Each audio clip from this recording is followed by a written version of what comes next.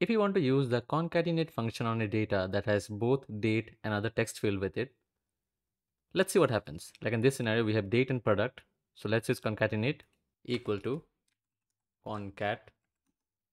Now text one will be date, comma, double inverted comma, space, comma, product ID. Close it and press enter. You see the date gets converted into something else. And if I drag it down, it will be followed for the rest of it. So to fix this, what you can do is select here and select the place where the cell is mentioned which contains the date and write text text open bracket b3 comma the format will be dd yyyy inverted commas close the bracket, give a comma and inverted commas for the blank and then press enter. And now you can see that the date format is followed in this one.